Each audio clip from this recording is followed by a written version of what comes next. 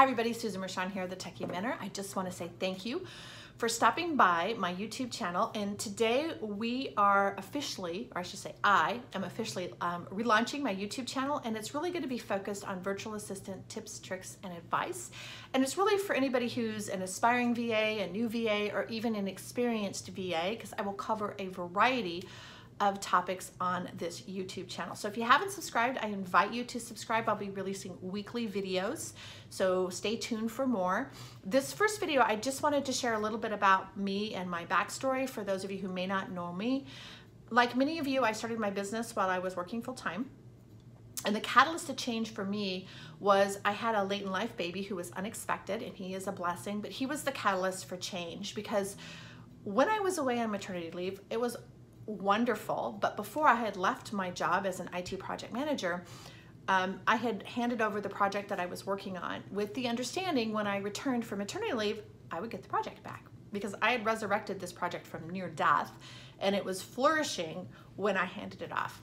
So I came back, had been back to work for about a week, and I had said, okay, when can we have the turnover meeting so I can get my project back? And I kept getting delayed and kept getting excuses, and I finally said, well, what's the deal? Am I going to get the project back or not? And I was told no, but I wasn't given a reason why I wouldn't get the project back. And I couldn't get a reason. The rumor mill came to me and said, well, I heard it's because you just have a baby at home, and you have a newborn, and you're probably not going to be as available as maybe they need. And I thought, well, that's crap. I'd always been available. This isn't my first child. And I had done a great job before. And the more I thought about it, the more it made me mad. I got angry. I thought, I've busted my butt for this company. I've done all of this, and this is the thanks that I get. I don't get back my project, and you tell me that, you may not be as available as you were before because you have a newborn at home.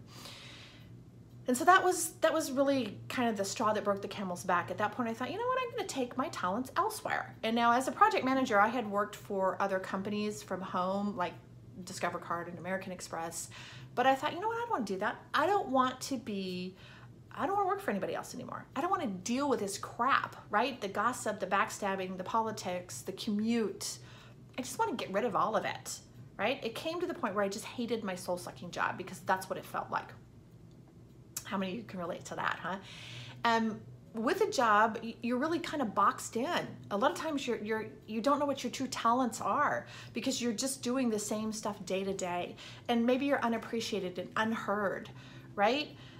You always have to ask permission for everything. I just didn't want any of that anymore. I wanted my freedom. So my word is freedom. I wanted freedom in every sense of the word. I was tired of making somebody else money. I wanted to make myself money and not have to deal with all the crap that comes with the job. Not only that, but I wanted to have the flexibility to be home for my children. I mean, I hated it when I used to have to call in because, my son had the chicken pox and we couldn't go to school for a week. Even though he only had 4, I couldn't take him to school. I had to call in sick for a week. I'd take sick time, but I was always worried I was going to get fired. In what world is it okay to put your job in front of your family? I didn't like that, right? I didn't like that feeling. And so I decided I'm going to do something. I'm going to quit my job. Of course, I had to figure out what I was going to do first. So I set out to Google, your friend Google, and I Googled, what can I do from home? Now realize I don't have a college education. Okay, yeah, I have a high school education. I did do a little college, but I went to work at 17 for my father, and I just never stopped working because I didn't know what I wanted to be when I grow up. I just kept working. I liked having the money. I had a little more money than all my friends that were in school. So I just kept working, and I was lucky enough that I was given a lot of opportunity to move up the corporate ladder and make more money as I went along. So I don't have any special education. And so that was a fear of mine when I thought, okay, well, how can I be a VA? First of all, I have no experience. I don't even know what a VA does, but I think I can do it. And so the VA industry is what I obviously stumbled across when I was doing my search. And then I thought, okay, how am I going to do this? Well, I thought, okay, I'll go out and buy some training, or I'll buy some books. And 10 years ago when I started my business, there's not what there is today. There was very limited things, and everything that I bought was about being an admin. I didn't want to be an admin. I hadn't been an admin in 20 years, right? I knew I had skills that I could use to do the same thing, but not be an admin. So that was the first stumbling block. I thought, well, I don't want to go back and be an admin. No offense to admins, but that's not what I wanted to do. Well, as I started to do more research, I realized that, that's just a perception. The VA industry is not admin specific. It's diverse. There's all these different skill sets. And I thought, okay, that's better. I can do some of these things because I'm a project manager. I can do tasks and I can do project management stuff, and I can learn. So the benefit of having a job when you're building your business is that you have income that you can spend on that kind of stuff. And so I did. I bought training and I bought books, and some of them were crap and some were good, but a lot of them were admin focused. And so I thought, okay, how am I going to do this? What kind of skills do I need? And so I started to do more research into skills, and then I realized I don't have the skills that a lot of clients want, but I had the money to be able to invest. Now, I know not everybody does, but you could still do things like watch YouTube, which is what I did, right? YouTube became my best friend when I was like, clients wanted me to know WordPress. I'm like, well, what's a WordPress? And I'm a techie. I used to build websites with HTML, but I'd never heard of WordPress before. So, I used YouTube as a way to kind of find what I needed.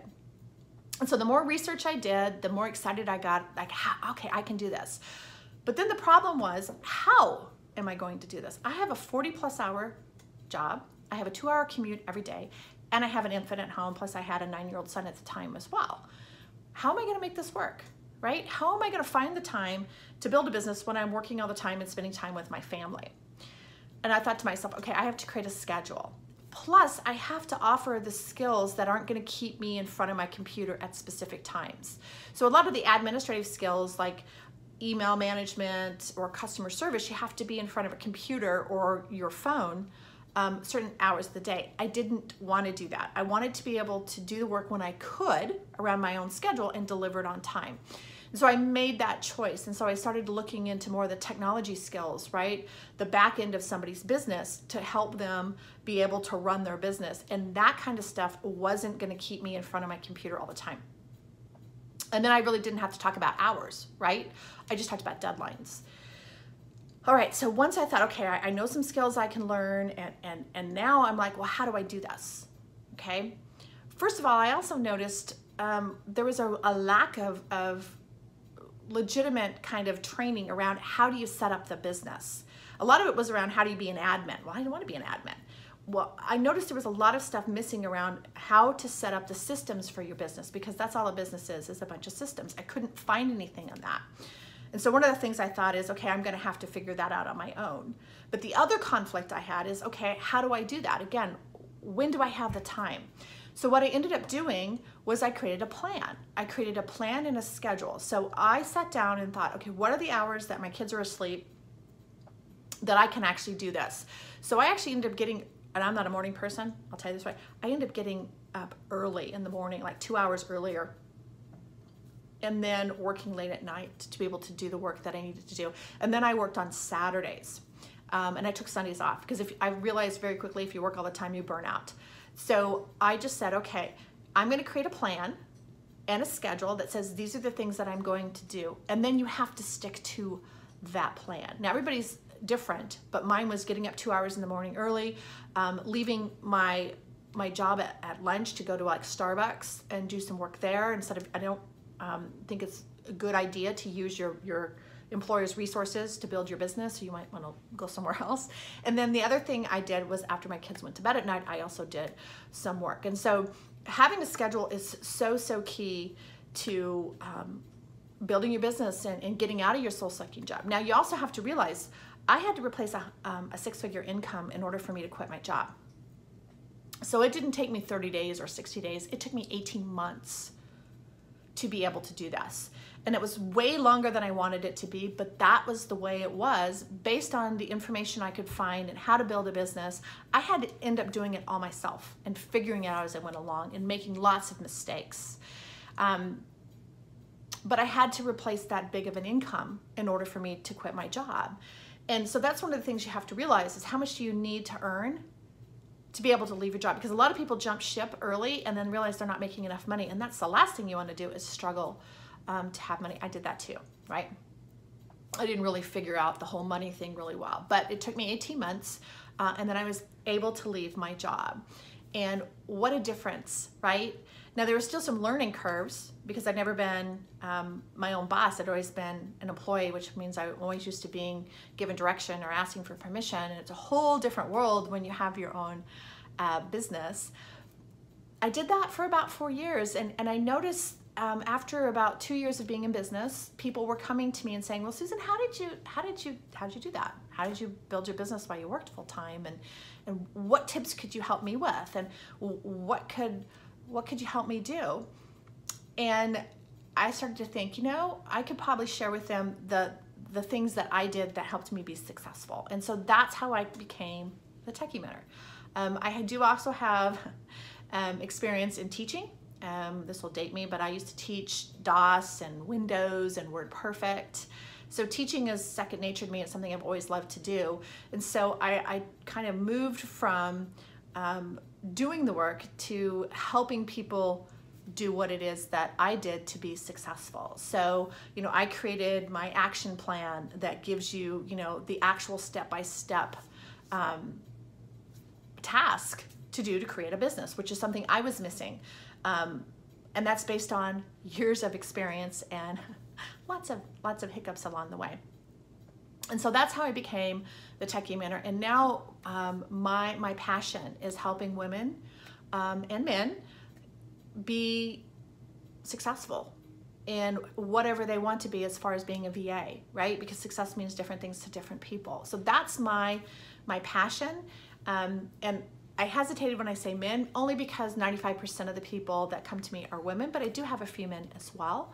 But really helping them understand what it takes to be successful, being honest about that it's not easy, that it does take a lot of work, but it is so worth it if it's something that you want to do. So that kind of gives you a little bit about my backstory. So if you're somebody who's thinking, okay, I have a full-time job, I have kids, I have an awful commute, I hate my job, I really want to do this. Is it possible? Yeah, I am living proof that it's possible. Now realize you can't do it in 30 days. This is not something you do in a weekend. This is something that takes time. Building a business, a successful business, takes time. But if you only have to build it once, build it right, and then you don't have to worry about it anymore. Then you can move into having the freedom and flexibility that you want to have. So hopefully, sharing my story maybe has given some of you who are wondering if this is for you and if it's doable, maybe it's giving you some hope. I do say thank you very much for joining me for this very first session. And I will be sharing weekly tips, tricks, and advice on this channel, so make sure to subscribe if you haven't already done so. And also, I'd love to hear from you. If you have something you want me to talk about, you have questions, please comment below, and I will be happy to answer those as well as do a video on that specific thing. So thanks again. I appreciate your time. Have a wonderful day, and I'll see you next time. Bye.